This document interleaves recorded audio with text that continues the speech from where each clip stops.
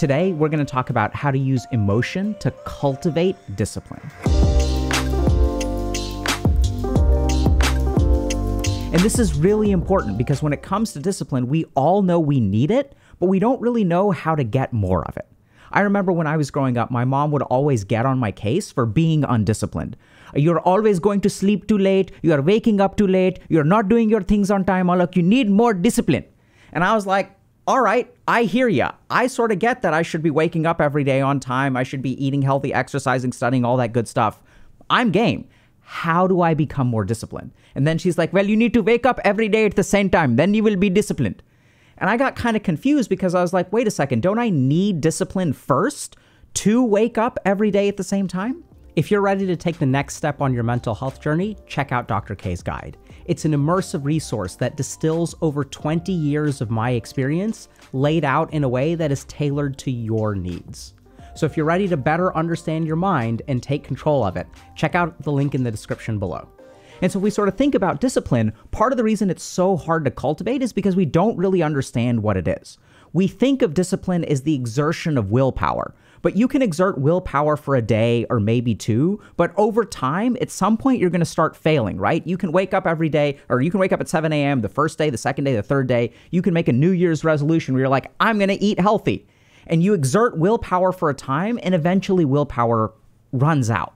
And this is why everyone's so focused on habits, right? Because, okay, if you can build a habit, it's all about building habits, then I don't need willpower. But a habit is about automatic behavior. It's about sort of being reflexive. But what about discipline? What about these people who are like focused over time and can cultivate this discipline? And it turns out that the reason it's so hard to cultivate is because we don't understand what it is. Discipline is actually an emotion. Now, that may sound really confusing because we don't think about discipline as an emotion, but this is something that I sort of figured out when I was working as an addiction psychiatrist. I was working with all these people who were addicted to substances, stuff like heroin and cocaine and Adderall and alcohol, marijuana. And I really was trying to figure out, like, okay, how do we help this person? How can I help this person overcome this addiction?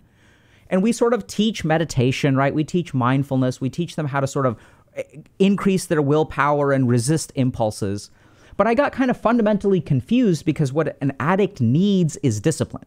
But if you look at the science of psychotherapy, what are we talking about with addicts all the time? We're not sending them to boot camp to sort of train really hard and become disciplined. We're talking to them about their feelings. So how does that work? How is it that, because if you think about overcoming an addiction, someone needs a lot of discipline to overcome an addiction. And yet at the same time, when we sort of think a little bit about, okay, how do you help someone become sober? You're doing emotional work.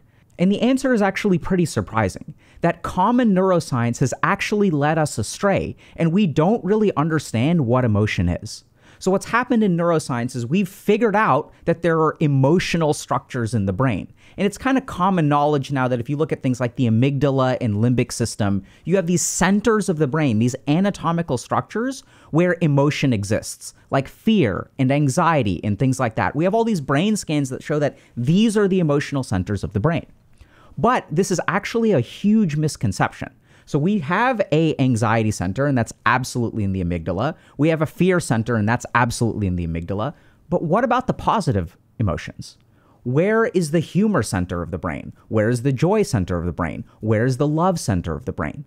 And this is where we really have to get out into the specifics of the neuroscience, but we've actually all been led astray because negative emotions are localized to anatomical structures. But as we move into the positive emotions, people are kind of confused about where they are, right? You can go to a psychotherapist and they can teach you how to be less anxious. We're really good at working on that. But can you go to a psychotherapist to be more funny? Can you go to a psychotherapist to actually learn joy?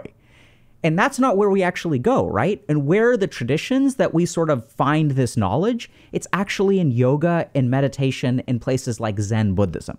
So if you look at sort of what Zen Buddhists are really good at, they're really great at understanding humor. They actually use humor as a path to enlightenment. And I'd love to share with y'all a story that kind of exemplifies this. So when I was studying in the ashram, I had a teacher who sort of told me the story that was brilliant. So there was a master who was teaching people to meditate, and he had a lot of disciples. So they would wake up every morning at 4:30 in the morning, and they'd go to the meditation hall to meditate. The problem is, as the monks were sitting there trying to meditate, there was a cat that lived in the ashram or the monastery. And the cat would get pretty excited because now everyone's awake and everyone's kind of sitting down and trying to meditate. And the cat starts messing with people, right? It gets excited. It starts walking on one monk, starts walking on another monk, just interferes with their meditation. And so the master looks at this and realizes, okay, this cat is interfering with everyone's meditation. So he tells his disciples, he says, okay, when the cat shows up, the first thing we need to do is put a bucket on top of the cat for like 45 minutes while we meditate. Then we're going to lift the bucket and then the cat can do whatever it wants. So the monks start doing this. The disciples start doing this. They put a cat under the bucket and then everyone's able to meditate. So over time, the master teaches this lesson and says, okay, before we start to meditate, the most important thing to do is to put the bucket on the cat.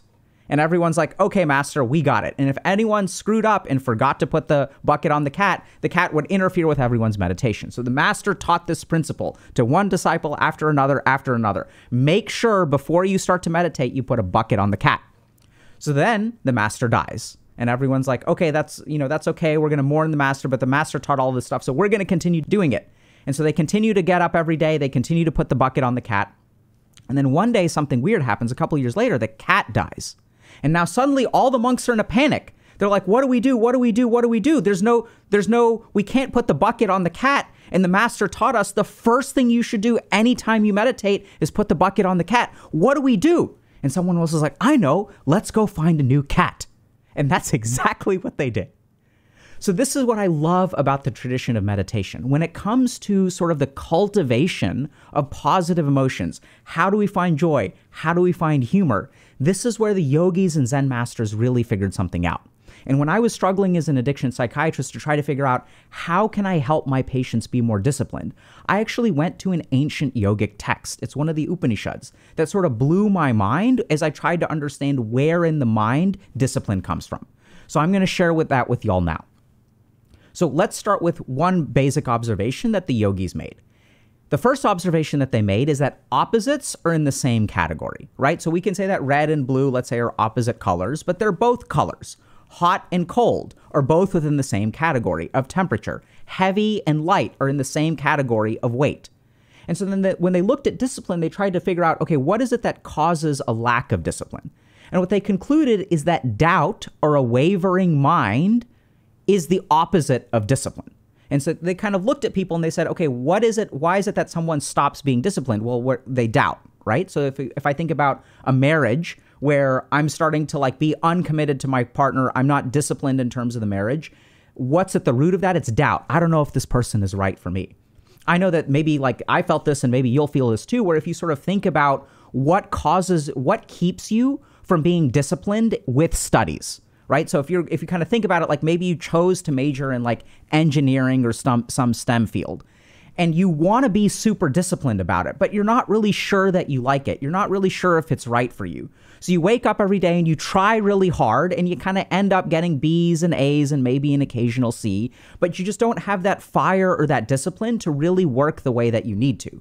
And why is that? It's because in the back of your mind, you're not sure. You're not sure that this is what you want to do. You're not sure that this is the right thing. And so the doubt gets in the way of discipline. The next thing that the yogis sort of discovered is that, okay, if doubt gets in the way of discipline, what is the opposite of doubt? And they used a slightly different word. This is all in Sanskrit, but they translated that not as discipline, but as resolve. So what is the opposite of doubt? Well, the opposite is resolve. And as I started to look at that, I kind of stumbled into this thing that really helped me help my patients a lot, which is that I don't need to cultivate discipline. What I really need to do is cultivate resolve. Because when someone is resolved internally, then what they end up behaving like is disciplined, right? So when I wake up, let's say on New Year's Day, and I have a New Year's resolution, and it's even baked into the language. What is that New Year's resolution? It is a resolve. The problem is that we are never taught how to cultivate resolve, right? We make them all the time, but then we don't keep it going. And that too is consistent with emotion, because if we look at which parts of our body change or which parts of our brain change, habits are pretty fixed. Our willpower even is sort of a battery that has a certain amount of energy in it. But what is it that fluctuates on a day-to-day basis in the mind the most? It is actually emotions. If you're angry today, you won't necessarily be angry tomorrow. Falling in love today doesn't necessarily mean that you're going to be in love 10 years from now. So what resolve really is actually an emotion. And if you've been resolved at some point in your life, you know what I mean. When you kind of think about those moments where you get resolved, right? You're like, I'm going to pass this class, or I'm going to be at the top of my class, or I'm going to get a 4.0, or I'm done with this person. I am never texting this person again. I'm never playing another game of League of Legends, or I'm never playing another game of Dota. I'm done with video games. What is that, right? That's a resolve. It's actually an emotional kind of thing. And this is what's really interesting is once I sort of stumbled on this through yoga, I started to wonder, well, hold on a second.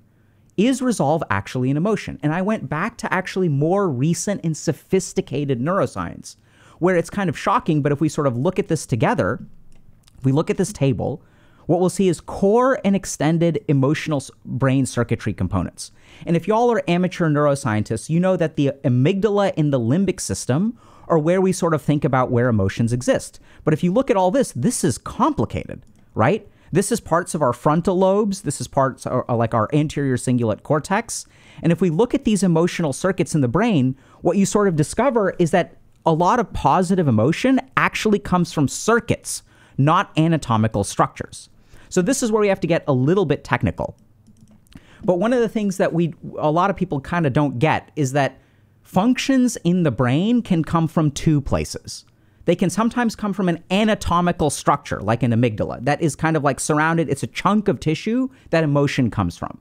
But the other place like stuff can come from in the brain isn't a structure. It's actually a circuit. It's a series of connections from different parts of the brain. And the really interesting thing is that positive emotions come from circuits. So if we look at something like love, there is not a love center in the brain. There is not a part of the brain where if you get a stroke or you get some kind of problem, you will never be able to love again. I mean, there may be multiple areas that you can get strokes that will sort of interfere with love. But there are some of these more positive emotions that come from the harmony or the communication between different parts of the brain. And resolve is absolutely one of those things. So if we look at the brain of someone who is resolved, there's stuff going on in the frontal lobes, there's stuff going on in the limbic system, there's stuff going on in places like the anterior cingulate cortex. And so this is where neuroscience kind of falls short because we're not really good at sort of activating those circuits. And if you want to cultivate discipline, what you actually need to do is not cultivate willpower. That's a different function in the brain. Not cultivate habit, but actually cultivate resolve on a daily basis. And the cool thing is just like the Zen masters figured out where the nature of humor is, and they sort of tell all these hilarious stories, they were the original comedians, we can actually turn to yoga to teach us how to cultivate resolve. So the first thing that I'm going to tell y'all to do is notice when you feel resolved, right? So the next time that you feel resolved, just take a snapshot of it. Close your eyes and try to sort of notice what is the experience of resolve. And what you'll discover is that resolve fuels your willpower, right? When you get resolved in something and then you start to do it, the doubts and other kind of ideas and distractions will pop into your head. But there's this thermonuclear engine within you that is fueling that willpower. So you're able to say, no, I'm resolved. No games today. No distractions today. I'm focused. I'm resolved. It's actually emotional. So the first step is to actually notice what it is. The second thing that we're going to talk about is something called a sankalpa, which is something that literally translates to resolve. But what yogis actually figured out is that there is a practice to develop a sankalpa. And we're going to talk about that now. So what I strongly recommend that y'all do is pick one thing that you want to be resolved towards. And there are kind of two versions that we're going to do. One is sort of a very specific thing, and one is kind of a broad thing. So you can pick any kind of resolve. So I, for example, gave up ice cream for a decade. And this was part of my yogic practice, that my teacher was teaching me how to develop resolve. So I didn't pick something that was hard. I picked something that was like relatively easy. It was like kind of like medium difficulty. Because you don't want to, if someone's learning how to swim, you don't want to dump them in the ocean. You want to start them in the kiddie pool. So the first mistake that we oftentimes make when sort of trying to become disciplined is we pick something that's really, really important to us. The problem is that the things that are really, really important to us usually are hard, and that's why it's important to us, right? Because we haven't been able to do it. They have a lot of emotional energy. So we're not practicing, we're going right up on stage and performing. So I gave up ice cream for a period of about 10 years. So you can pick one thing that I would say is kind of medium difficulty. And ideally every day, which I know is going to be hard, But what you can hopefully do is every day when you wake up, somewhere within the first hour or hour and a half of your day, close your eyes, sit down somewhere, and just think about that resolve, right? So try to kind of stoke up that fire of resolve within you. And okay, this is going to be the thing that, like, this is what I'm focused on. I'm going to give up ice cream. That's what I did. So I think it's fine to pick some kind of food or something that's not like too hard to resist, right? Because we don't want to rely on a ton of willpower for our success. We want to focus on the consistency of the resolve and spend about 5 to 10 minutes in the morning just focusing on that resolve and try to feel whatever that internal emotional state is that you kind of took a snapshot of in step 1. Try to feel that coming up again. Let yourself kind of open yourself to it. Hard to describe. It's kind of weird. Like, you just have to practice and you'll figure out what I mean. And sort of start to stoke that resolve. Okay, so like, no ice cream today. I can do this. I feel good about it. Like, this is going to help me in my long-term goal. So sort of think through that resolve and just give that resolve a calm space in your mind. That will cause the resolve to kind of grow. The second kind of resolve that you can do is something that's a little bit more global and something that's a little bit more emotionally charged. So if there is something that is really important to you in life, I would say sit down and spend a little bit longer. This usually takes 10 minutes, 15 minutes, 20 minutes, and think about that resolve. So one example of resolve that I've used with a patient is, I deserve to be whole. It's not that I am whole. It's not that I will be whole. It's that I deserve to be whole. And it can take some time to try to figure out what's the right resolve for you. Really think about like what you can resonate with that is something that you want to move towards, and resolve that towards yourself. Develop that sankalpa. And for about 10 to 20 minutes, as many days as you can manage, start with just today, try to do tomorrow, try to do the next day. Think about that resolve and let those emotions come up. We want to cultivate those emotions kind of like a fire. And if you practice these 3 steps, the first is take a snapshot of it. The second is you can start with something small that is not actually that emotionally engaging so that you can practice fanning the flames. And the third thing is to pick a resolve that is more important. I'd say you can move on to step 3 after about 30 days of step 2. Then you want to start cultivating that emotion on a daily basis. And the cool thing about that is that as we cultivate, literally sit down and for 20 minutes, cultivate that positive emotion through that sankalpa on a daily basis, that emotional energy will carry over through discipline. We don't have fMRI studies of people doing sankalpas and meditative techniques, but it is my firm belief that when you do this, you will be activating that positive emotional circuitry in every part of your brain. The last thing to think a little bit about is, what are some of the things that get in the way of this? So I made one really interesting observation clinically, which is that people who are undisciplined are numb. And you may have sort of noticed this, that if you crave discipline, you're emotionally kind of numb, right? Like, you really want this thing, but every day kind of feels like a drab, gray, kind of like not super high highs, not super low lows, or maybe you're getting completely overwhelmed by emotion. And if we sort of think about the connection between being undisciplined and being numb, what's going on there is, if discipline is an emotion and we're feeling numb all the time, we don't have the capacity to really cultivate or stoke that positive emotion. And so even though we use this numbness as a protection against negative emotions, because my life isn't going anywhere, I'm screwing up, I'm not going anywhere, or I'm just doing average, I can't really give it my all, and I want to give it my all. And what do you do with those kind of thoughts and those emotions? You numb them out. You numb them out through technology, you numb them out through marijuana, you numb them out by just pushing them to the sides. But the problem is that when we numb our emotions out, we numb the positive stuff too, right? So if you kind of think about it, you can't just numb your negative emotions. We can't just numb the anxiety and feel happiness and joy and love and excitement all the time. Either we feel everything or we feel nothing at all.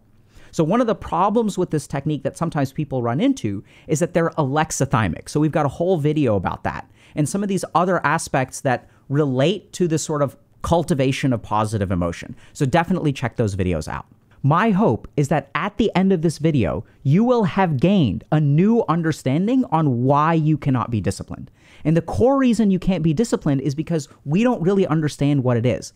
It's not willpower and it's not habit. It's actually emotion.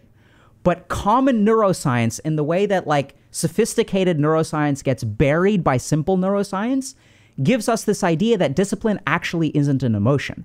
but it absolutely is. And once you understand that, you have a whole new dimension to actually work on cultivating your discipline.